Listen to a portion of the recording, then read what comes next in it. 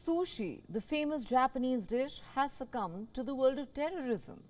The Japanese police have arrested 3 people for a cruel prank at a sushi conveyor belt restaurant. This comes after such acts of cruelty are becoming more common at restaurants in Japan. In what restaurants are calling extremely malicious nuisance, customers are licking shared soy sauce bottles and touching plates of food coming down conveyor belts. People seem to share videos on the social media after conducting these shameful acts.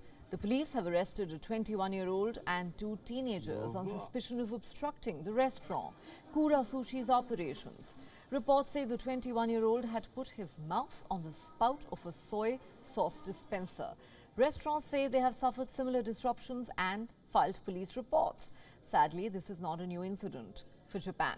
The country has been dealing with this phenomenon since 2013, but the most recent spate of sushi terrorism coincided with the rise in COVID-19 infections. Such incidents have made consumers more hygiene conscious. Some Japanese social media users have begun to ask questions about whether conveyor belt sushi restaurants have a future in the country as consumers demand more attention to hygiene.